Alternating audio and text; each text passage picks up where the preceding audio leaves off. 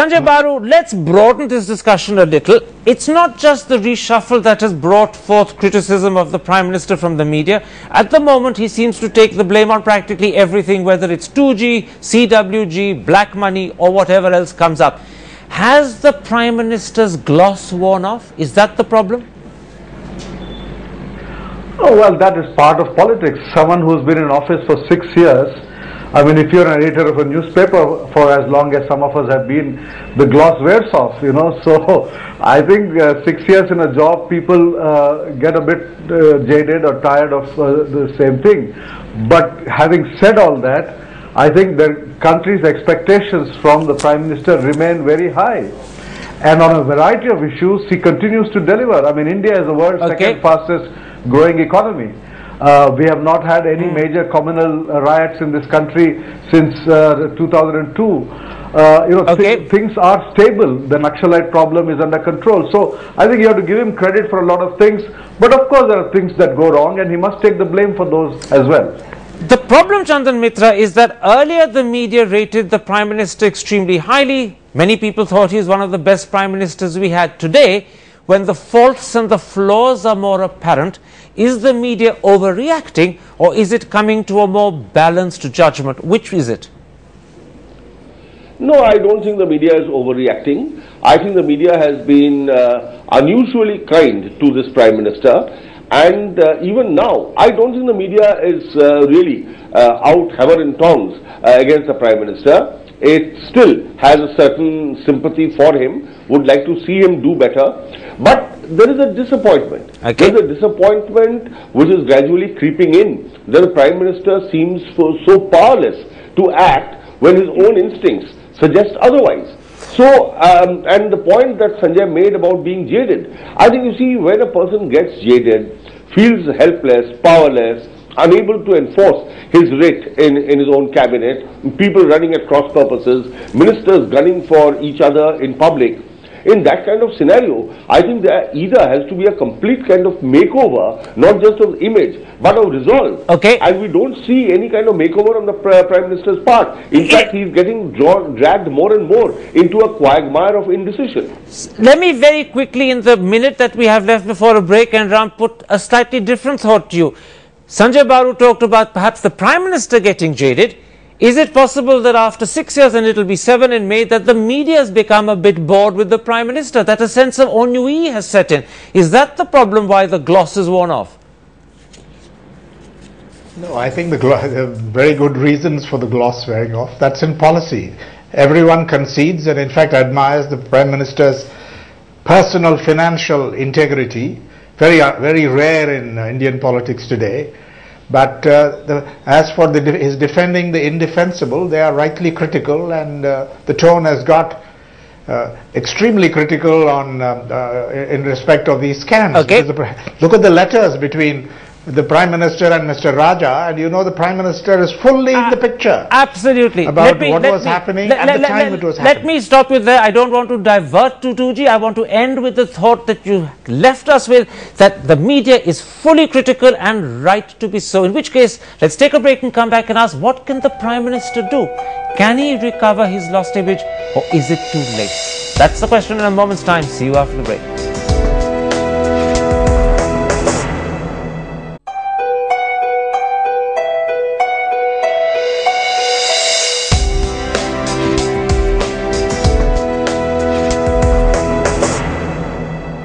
Welcome back. We're discussing the media and the Prime Minister. Sanjay Baru, what should the Prime Minister do to recover and recoup his image? You were, until very recently, his press advisor.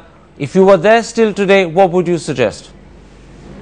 Well, Karan, since you introduced Chandan Mitra as editor of Pioneer and a member of the BJP, and you've introduced me as editor of Business Standard and a former Prime Minister's media advisor, I think in all fairness, your viewers should know that Mr. N. Ram is editor of the Hindu and also a member of the CPM, or at least he was a member of the CPM. I don't know if he still has membership. So we have very political views coming through. We are not just 3 editors here, so I think that your viewers should know in all fairness.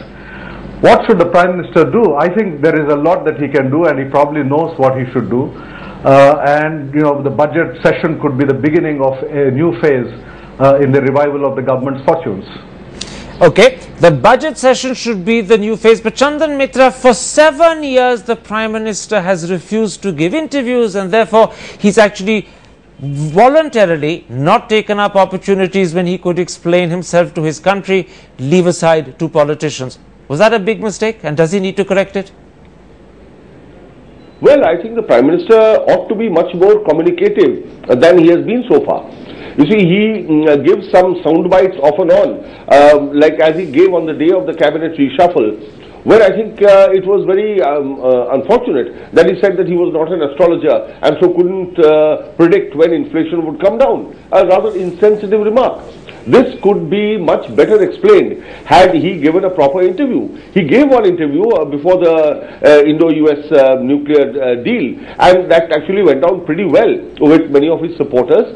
I don't understand why the Prime Minister shies away from communicating. His only one press conference that was held was actually a damp squib. Nothing newsworthy emerged out of it. Prime Minister, I know, is a good communicator when he is one-on-one, but he just shies away from this because I think the top Congress leadership, both Mrs. Sonia Gandhi and Dr. Manmohan Singh, have decided among themselves that they should not expose themselves to media interaction lest there is some slip or some kind of, stories are twisted around. Enram, can I stop you there, Chandan? Can I stop you there? You've raised a very important question. I want to bring Enram in. Enram, do you think the reason why the Prime Minister shies away is because he is a different personality to the sort of politicians we're used to? He's unassuming, he's low-key, and now today when his government's in crisis and he needs to be forthcoming and outgoing, he simply doesn't have it in him. I think whatever be the contribution of personality and temperament, the main problem, Karan, is he faces a huge credibility, his government faces a credibility problem, if not a crisis. The opposition may not be in great shape, but this government on issues of corruption in particular faces a credibility crisis. And the Prime Minister naturally gets much of the flack. Okay. And he's responsible for it, he's accountable for it. Sanjay, I know that you frequently as his advisor would suggest that he do interviews. You've recommended several, I know, including a couple for me. What would the Prime Minister say? Well, I mean, his point is that media, there are too many TV channels, too many newspapers. I can't speak to X and not to Y. I can't speak to Z and not to, P or whatever. And that he would prefer to have media interactions. And I must say, at least when I was there, he did a lot of press conferences, not just in Delhi, 3 national press conferences in Delhi. And in every state capital. I don't think any other Prime Minister has ever done press conferences in state capitals. I organized each one of them. Okay. So he did communicate with the media, but collectively rather than individually. Gentlemen, I'm going to put the same question to each of you, and I want you to give me a short, sharp, simple answer. First, Chandan Mitra, can the Prime Minister recover and recoup his image, or is it too late? A quick answer. Well, I think it is too late because the Prime Minister is really under a cloud on having presided over perhaps the most corrupt regime we've had, and also with the JPC issue unresolved and the Prime Minister being absolutely adamant on this, I don't see how this confrontation can end, and this will only put the Prime Minister I'm going to stop you there. I've only got 20 seconds to bring the others in. Quickly, Ram, too late or can he do it?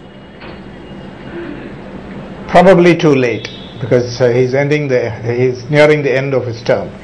Probably too late from both Ram and Chandan Mitra. Sanjay Baru, what's your advice to the PM? Too late or can he do it? Yes, he's not ending the end of his term. He's 3 years ahead of him. Harold Wilson said a week is a long time in politics.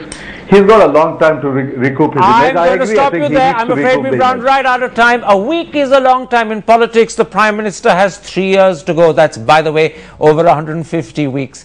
That will have to be the last word. But remember, there were several that disagreed with Sanjay. My thanks to all my guests for joining me. And if you have been, thanks for watching. Goodbye. Good night.